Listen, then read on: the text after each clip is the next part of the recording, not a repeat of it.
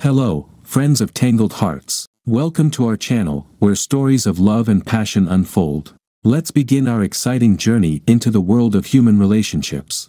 I felt that something was bothering Paula as soon as she crossed the threshold. This is what you acquire after almost 20 years of marriage. Is something wrong, Paula? I asked, watching her bustling around, preparing dinner.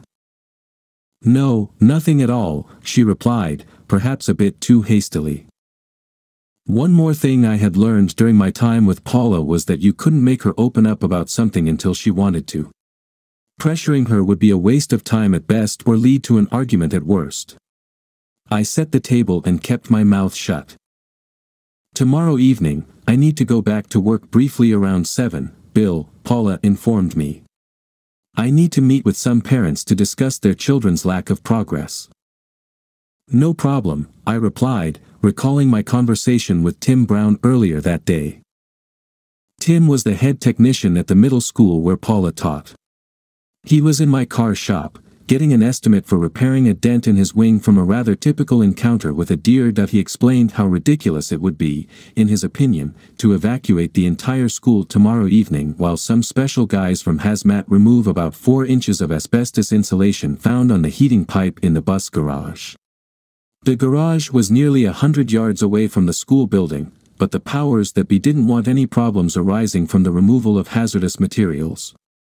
Therefore, the decision was made to evacuate the school, including the night security staff, and now Paula tells me she has a meeting at the school that evening. It didn't make any sense. Paula never lied about anything, especially such trivial matters. And it dawned on me. This might not be so trivial. Where was she really going, and why? Why did she feel the need to lie? I pondered over it during dinner and much later.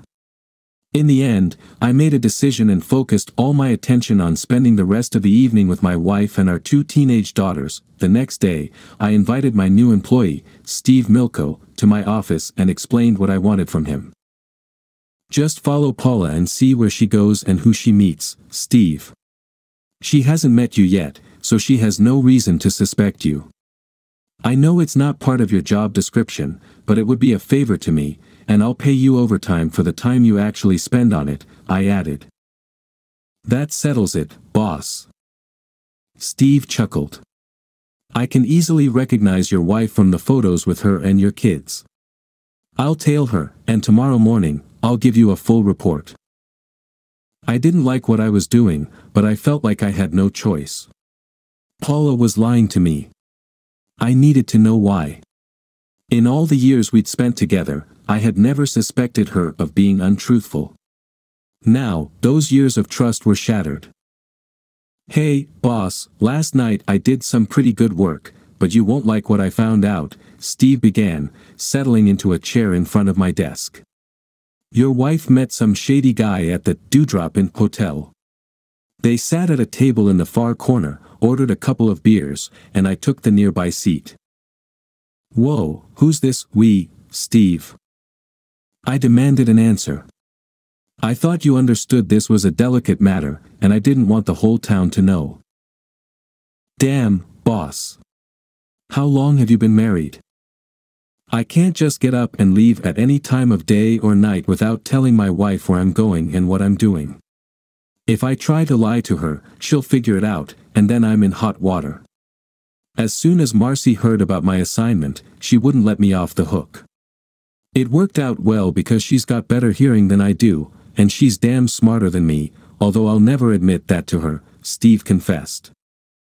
Just keep telling the story, Steve, I replied tersely. When I sat down, I noticed some old magazines on the guy's table. I couldn't tell what kind of magazines they were, but I know what was in them, Steve continued. This jerk was blackmailing your wife, boss. He told her he'd show the photos in the magazine to you and your kids and even send some to your wife's directors if she didn't cooperate. How much money did he ask from her? What were those photos? How much time did he give her? I asked quickly. What did Paula tell him? Right away, boss. Remember, I'm just reporting. Don't shoot the messenger, okay? Steve replied. He told her he wants her to be his mistress and gave her until Monday to decide. Your wife begged him to take the money, but he just laughed at that offer. With all due respect, boss, he told her he wants to have sex with her whenever he feels like it. There were no options. I had to hold Marcy back from getting up and smashing the beer bottle over his coconut head. She was so fired up. I pondered what Steve had told me. Blackmail was easy to thwart. All it required was the truth. What truth could be so horrifying that Paula would even contemplate such a despicable proposition? Who was this miserable bastard? I suppose you didn't catch this guy's name? I asked hopefully. Boss, we got his name. It's Tom. That's what your wife called him, Steve replied. Well, damn. That rules out Dick and Harry, but there are plenty of lousy guys named Tom in the county, I grumbled. Can you describe what he looked like? A slow smile crept across Steve's face when he heard my question. I told you, Marcy is way smarter than me, boss. Before they ended their little conversation, Marcy had a brilliant idea.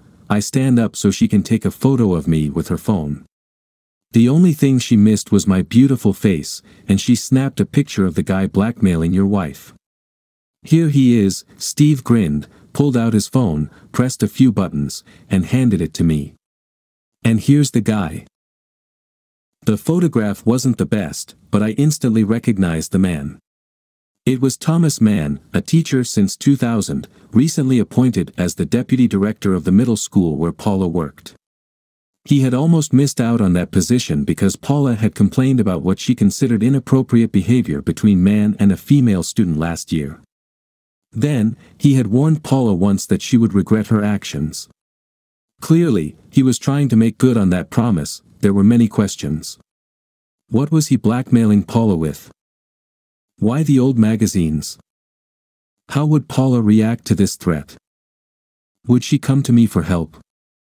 Could she give in to the blackmail?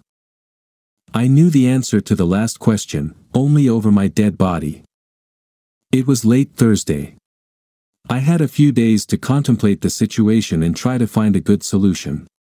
If it came to it, I would confront that fool on Monday and put an end to his dreams of sleeping with my wife or any other woman. I just felt that risking getting arrested was a bad idea. Whatever he used for blackmailing Paula would become public if I interfered. How could I thwart the blackmailer? That evening, Paula was quiet and preoccupied. Even our daughters noticed and asked her if anything had happened. Paula gave some unconvincing response about brainstorming new ideas for her book club literature. Somehow, the girls accepted it. That night, lying in bed, Paula was all over me. She gave me everything a man could ask for and would have continued if I were capable. Then she nestled her head on my shoulder, clinging tightly to me, and confessed her endless love. The events had forced her to realize that she could lose me. I saw that very clearly. On the following day, as soon as I returned home, there was a knock on the front door. My eldest daughter, Chris, opened it and called me over. It turned out to be a courier with a package for me and another one for my daughters, Lisa. By the time I signed for it, Chris had already opened the package and was digging through its contents. They're old magazine pictures of naked women, and one of them is Mom. Chris shrieked. Let me see. Lisa insisted, snatching pages from her sister's hand. Wow. It's Mom, and she's showing everything. Look how young she is. She was beautiful. Chris gasped, peering over her sister's shoulder. Dad, when did Mom take these photos? Why has she never shown them to us? Why did we receive them in some postal package? Your mother will be back soon. You should ask her these questions. For now, let's sit down, calmly look through all of this, and discuss what we think about it, I suggested. 20 minutes later, Paula entered the front door with a sigh. It seemed as though the weight of the world rested on her shoulders. Then she noticed the three of us sitting on the couch with the photos spread out on the coffee table. Oh no! It was all she could muster when the realization of what we were looking at hit her. Tears streamed down her cheeks. "Mom, come here and look at these photos we received recently," Chris insisted. "You've never told us about this, and we're all very upset." "I'm so sorry, Chris. Those terrible photos were a huge mistake I made many years ago. You weren't supposed to see them," Paula exclaimed, clearly distressed. "Mom, you're so beautiful. We're upset that you never told us about them and never showed them to us. We want to make copies and hang them on the wall. I can't wait to show my friends how hot my mom used to be," Chris exclaimed. "Yeah, Mom. Dad says you were even more beautiful in real life than in these photos. Why didn't you tell us about them, Mom? You're so cool." Lisa giggled, running up to her mother and hugging her. Paula was clearly taken aback for the second time in the last few minutes. Her tears stopped flowing as her daughters showered her with love and compliments. She turned her attention to me. "Darling, you are still beautiful," I said to her, rising and approaching her. "In fact, today you look even more attractive than many years ago, and that says a lot." I embraced her and held her close. She buried her face in my chest and let out a slight sob, then looked up at me. "Do you hate me, Bill?" Paula whispered. "Do you still love me?" "More than ever, my dear," I laughed and kissed her passionately. "Now that we've put all this nonsense behind us, Mom, come here and tell us everything about these photos," Chris insisted. "We're dying to hear the story behind these magazine-worthy pictures. Were you a model or something?" "My father passed away when I was in my first year of college. Remember, I've told you about it, girls. I've already mentioned to you that for the first 3 years of college, I was supporting myself. My mother didn't have much money left. Yes, I posed for photographers who sent pictures to those magazines and those calendars that men enjoy perusing. These weren't exactly reputable family magazines. But they weren't truly bad either," Paula quickly added. "By posing and working as a waitress on weekends, I managed to pay a significant portion of my college tuition. At the end of my sophomore year, an uncle I had never met passed away and left me over $10,000. I was able to stop posing. I continued working as a waitress and finished college the following year," Paula concluded. "Why have you never told us about this? Why didn't you show us the photos, Mom?" Chris asked. "You look stunning. I hope to have a figure like yours in a couple of years." "I think it's obvious, Chris. I'm not proud of what I did. I feel like I betrayed you, my children, and your father, even though I didn't know him at the time, and you two certainly weren't born yet," Paula explained. "I was determined to get a degree in a decent job, no matter the cost. I put my future at risk by being so determined. I lived in fear that your father would someday find out the truth and leave me. I wouldn't have blamed him if he did." "You seem to know very little about Dad," Lisa laughed. "He couldn't tear himself away from these photos and told us how incredible you are. He said we should be proud to have such a beautiful and smart mom." "He said that?" Paula exclaimed in astonishment. "All these years, I worried he'd find out, and it turns out it excited him." "Mom!"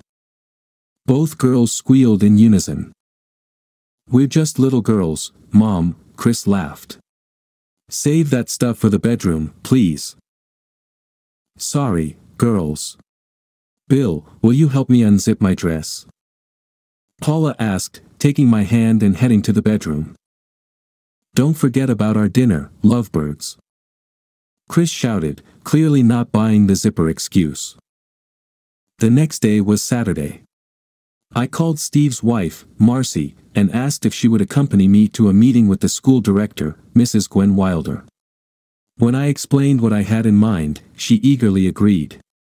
Then I called Mrs. Wilder at her home and arranged to meet in the afternoon, emphasizing how crucial it was. The three of us sat around a large table in Mrs. Wilder's office.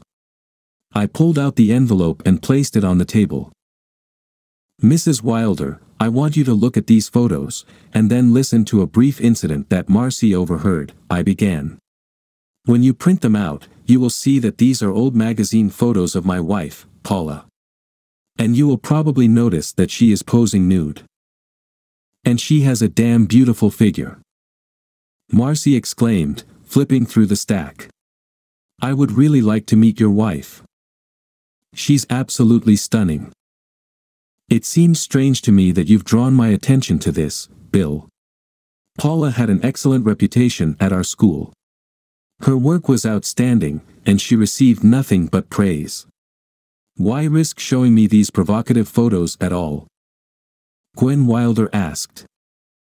"Because they exist, Mrs. Wilder. It means they could be used against her at some point in the future, and I'm afraid that future might be very near," I added. "Paula helped pay for her college education by posing for these magazines. She's not particularly proud of them. They are what they are. You can decide whether they in any way violate her contract. She wants to continue working at your school, but she won't apologize or beg to keep her position. Furthermore, she won't be blackmailed by some cowardly idiot," I firmly stated. Now, Marcy will tell you what she overheard and is willing to testify under oath. Monday morning arrived, and Paula was clearly agitated. "That bastard is expecting my response today, Bill. I told you about the deadline. I don't understand why he sent the photos to you and the girls before that deadline," Paula said thoughtfully. "Maybe he thinks my fear of getting fired will be enough to make me comply with his demands." "Perhaps that's the case, Paula," I agreed. "Nevertheless, he would know that you would ask me who sent these photos, and I would tell you. It seems to expose him to some risk and reduces the likelihood of me agreeing to his proposal," she reasoned. "Who knows what this crazy bastard is thinking, Paula?" I asked. "Don't try to understand a sick mind." "You're probably right, but it just seems strange to me," Paula continued. "I wonder if I'll find a job after today." "Well, there's only one way to find out. I love you, Bill. Thank you for your understanding and forgiveness."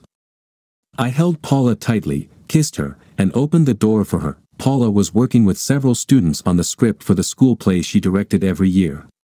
Today's rehearsal had ended, and the school was nearly empty.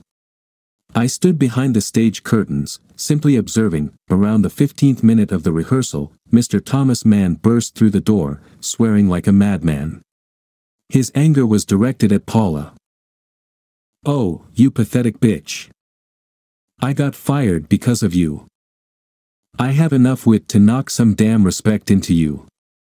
You're just a damn whore," he yelled, approaching Paula with a clenched fist. Unfortunately for him, I was prepared for something like this and stepped in front of Paula before he could reach her. Out of the corner of my eye, I noticed the terrified students scattering. It worked perfectly for my purposes. Mann was utterly surprised. I continued to restrain the madman right on the floor, then Mrs. Wilder and the school security rushed onto the stage.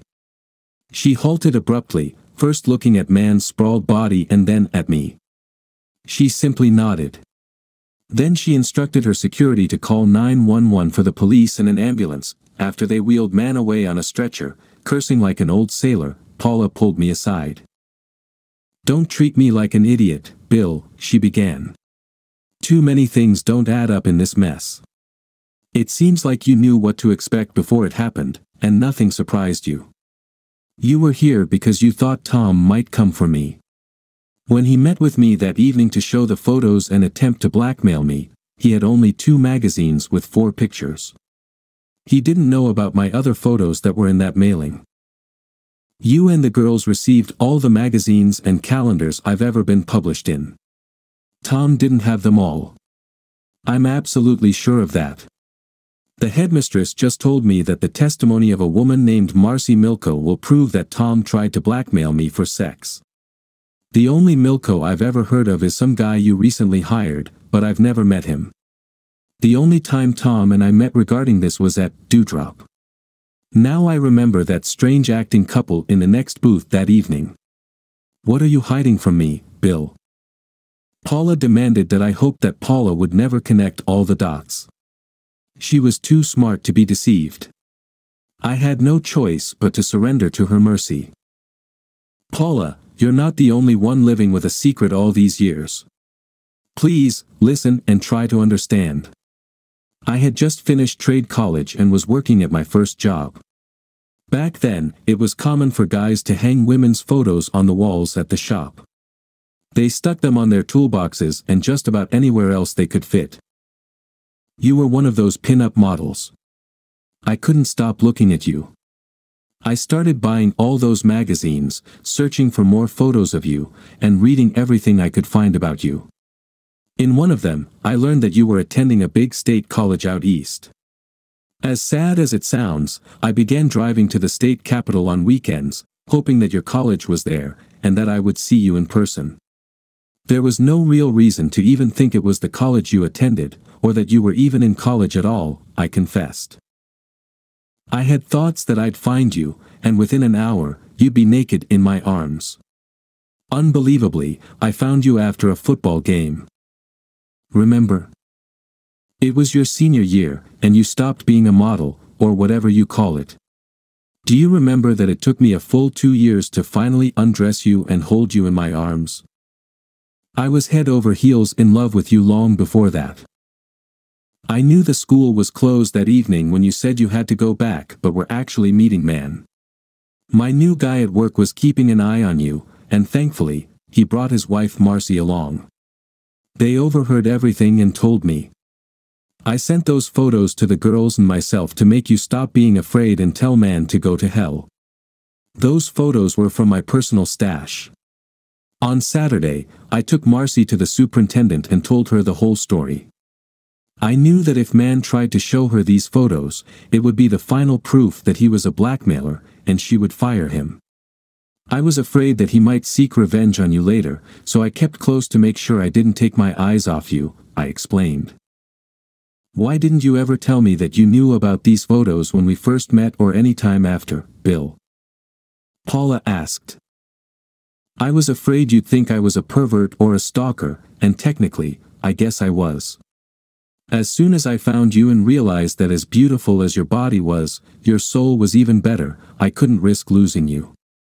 I was afraid that one day you'd find out that I'd spent 8 months searching for you at Pennsylvania College, and you'd think I was crazy, I confessed. I just love you so much, Paula. Didn't you risk showing those photos to the girls, Bill? Didn't you realize it could make them hate me? Paula asked. No, it never crossed my mind. I made sure I was there when they looked at them. I knew they would never hate you. I also thought they would study my reaction to those photos and use it as guidance. Your girls will never be able to hate you, and neither I nor anyone else can make that happen. Their reaction was just as you saw it. They have a hot mom, and I have a fantastic wife. I replied. I'll be glad to hear how you'll tell the girls the rest of the story tonight, Bill, Paula said confidently. They know my secret, and now you'll tell them yours so that we no longer live in fear. I hope you won't scare them off. As we conclude our journey into the world of human relationships, please remember to subscribe, like, and share our content.